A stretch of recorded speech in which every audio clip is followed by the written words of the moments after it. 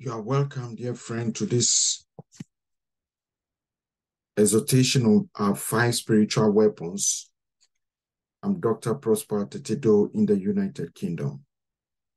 These 5 spiritual weapons are very important for us, even as Christians, in our Christian lives. And I'll be dwelling on each of them as we go along. It's my prayer that the Lord will bless you and cause you to be strong and to apply these weapons in Jesus' name. Amen. In the Word of God, we know that we also have missiles. And missiles, as we know, have warheads and rockets. There are 3 warheads of authority. That's the blood of Christ, the name of Jesus, and the Word of God. I'll be talking about 5 spiritual weapons in this presentation. And you discover these 5 weapons enable us to launch the warheads and also exercise that authority in Jesus' name. And these 5 weapons are prayer. 1, 2 is praise. 3 is preaching. 4 is binding and loosing. And 5 is confession. Now, the first one is prayer. I'd like to state that the devil fears a praying church. And also, do not let the prevailing evil in society stop you from praying. And there are some key verses that I'll be referring to as we go along, which are even as you see. Now, prayer is very important for us as Christians. And as Apostle Paul concludes, pray in the Spirit at all times and on every occasion. Stay alert and be persistent in your prayers for all believers everywhere. As in Ephesians chapter 6, verses 13 to 18, which talks about the whole armor of God, and is based on the components of a Roman soldier's battle dress and equipment. Now, the devil will always try to put obstacles in our way, even as Christians and as a church.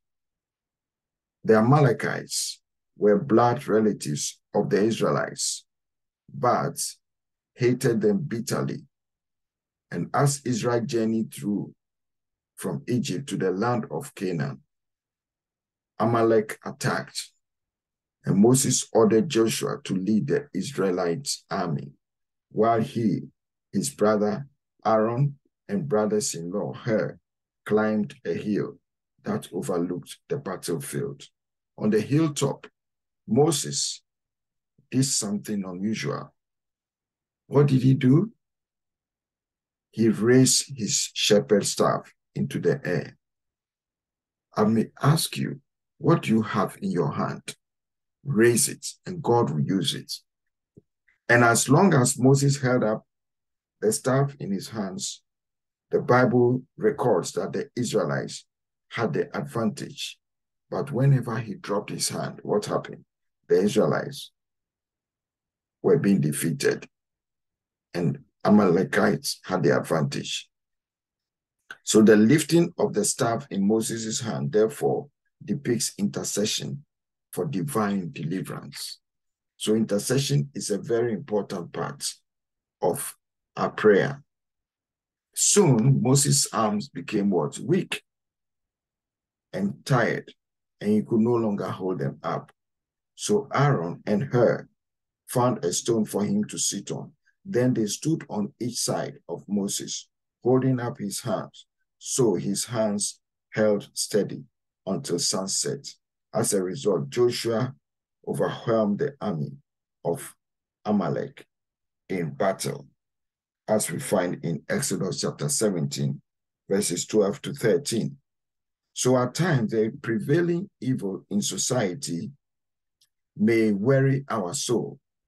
And in recent times, across the world, evil has prevailed in so many ways. Even before, during the pandemic, and after the COVID pandemic. And we may even sometimes be tempted to give up. In spite of this, dear friend, never stop praying. Let us not lower the staff of prayer for ourselves, our family, our nation, and the world. If some battles are too large to fight on our own, seek the help of other praying believers. It's a teamwork. Jesus Christ, he chose 12 disciples. So also have praying believers whom you can pray with. And I've noticed that in my life, in intercession, I've learned a lot about experience the prayer support of other believers. So I recommend that for you. The other scriptures, which I've not read, but you can refer to 1 Timothy chapter 2, verse 6, Psalm 141, verse 2, Lamentations chapter 2, verse 19, and Exodus, which I refer to, chapter 17, verses 12 to 13. But let's note one thing also, that Daniel also did, which helped, as in Daniel chapter 10, verses 12 to 14. So we move to the next weapon, which is praise. Hallelujah. And the various scriptures are there, which I'll be referring to, but I'll not read all of it. The Bible says that God is enthroned in the praises of his people, as in Psalm 22, verse 3. To praise means to honor, to glorify, and to commend and extol the attributes of someone or something. When we praise God in word or song, it enthrones him over our lives, displacing the powers of darkness that may affect us. The psalmist states of God's people, God is high and holy, and his praises fill their mouths. For their shouted praises are their weapons of war. These warring weapons will bring vengeance on the nations and every resistant power, to bind kings with chains and rulers with iron shackles. Praise-filled warriors will enforce the judgments decreed against their enemies. So praises enter the courts of heaven, and that's where the battle is won, so that heaven brings judgments, and that judgment is enforced on the war field, or the war front. So praise, especially when sacrificial, not only blesses the Lord we love, but also shakes the spiritual realm. When the Apostle Paul and the prophet Silas preached the gospel in the city of Philippi, the authorities arrested them, beat them severely, and threw them into prison. Satanic powers had stirred up the city because Paul had confronted a demonic spirit and cast it out of a slave girl, as we see in Acts chapter 15, verse 22, and also verse 32, and also Acts chapter 16, verses 16 to 20. Now, this is interesting. You always find the devil fighting you when you stand for God, because his manifesto is stated in John 10:10, which says, the thief cometh not but to steal and kill and to destroy. But Jesus Christ has come to give us life and give us in abundance. What happened? when they were beaten and they were bruised, and their feet were in stocks. Paul and Silas prayed and praised God anyway.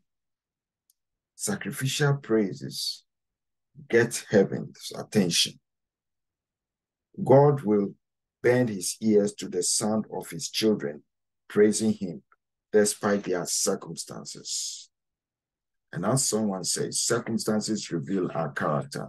They do not make us.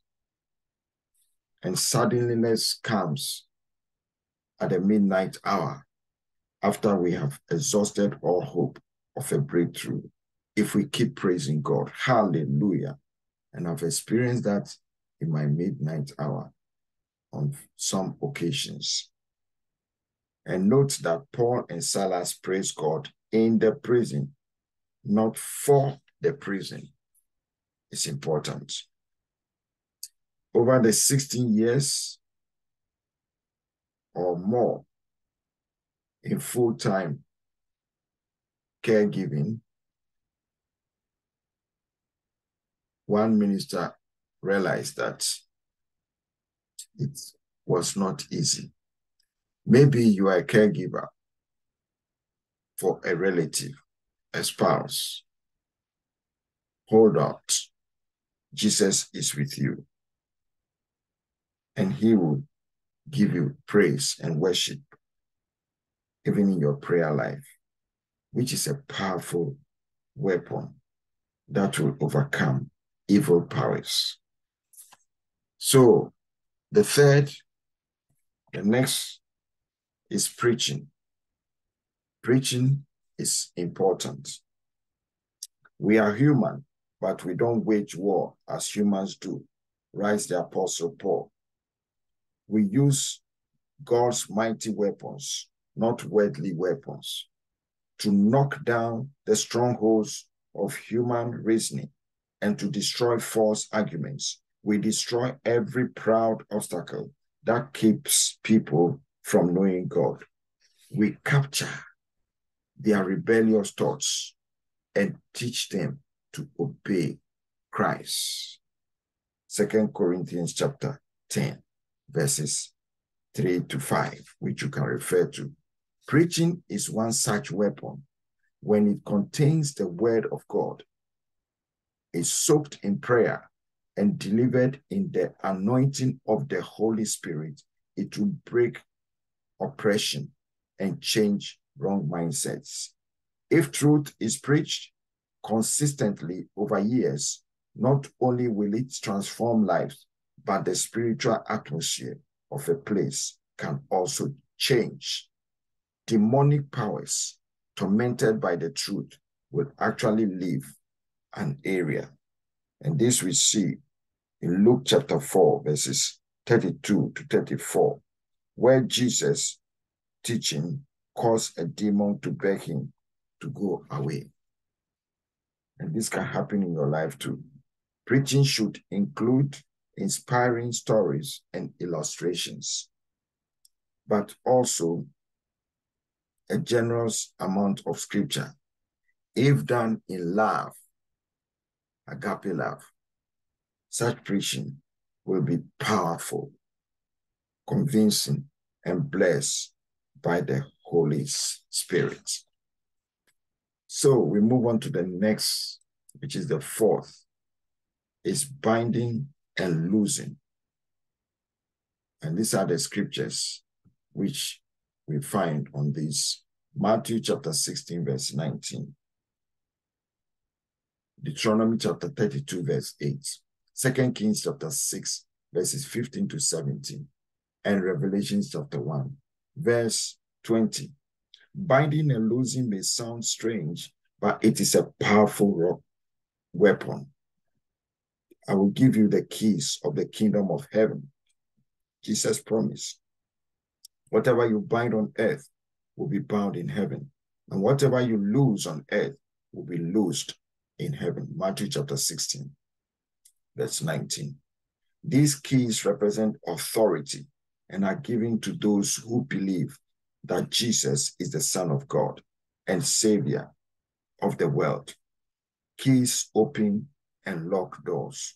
To bind means to forbid or lock.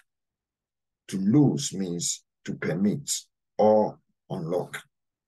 So in the original Greek translation of Jesus's words, the phrase actually says, whatever you bind on earth shall be, having been bound in heaven, and whatever you loose on earth shall be, having been loosed in heaven. This means that we are to discern what heaven is doing, align with it, and enforce it through binding and loosing. While this may at times involve using the terms I bind, I loose in prayer, it is far broader than that. For example, preaching of the gospel can loose a person from sin, or casting out a demon will bind its effect in a person's life. Sometimes we bind or lose something when we move in the opposite spirit. So this is important to note.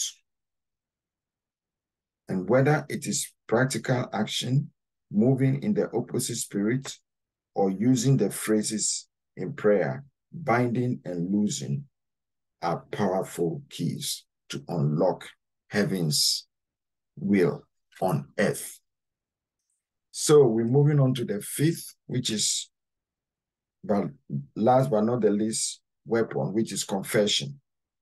Fight the good fight of faith, says the Bible. Lay hold on eternal life, to which you were also called and have confessed. The good confession in the presence of many witnesses, as in 1 Timothy chapter 6, verse 12. Now, the word Christ here means the anointed one, the promised Messiah who would save the world, restore it to paradise, and restore humankind back to God. So that is the good confession, which is the confession that Jesus Christ is Lord and the Christ sent from God. When we confess that, and when we confess his word, it forces satanic powers to flee, because God has exalted his word above his name. And his word shall not go and come back void. It will accomplish that which pleases him and prosper in the very thing for which it is sent.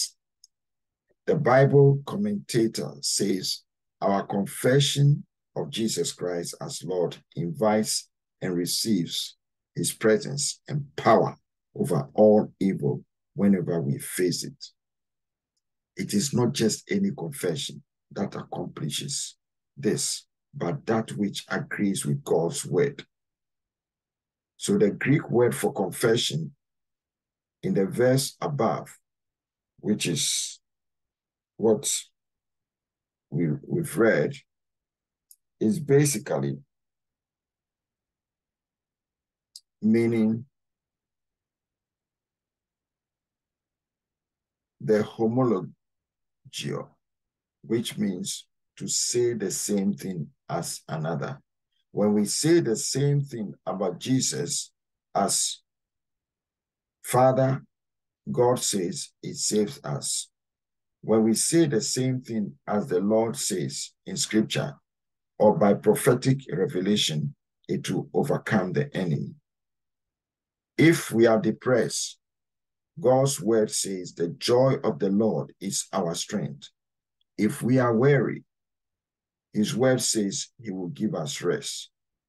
If we are sick, his word says he is the Lord who heals us. Death and life, says the Bible, are in the power of the tongue. The right confession always brings life into any situation. Confession is the same as declaration. So let us continue this potent component of prayer, confession. Getting near the end, finally, notice the enormous points about these 5 weapons.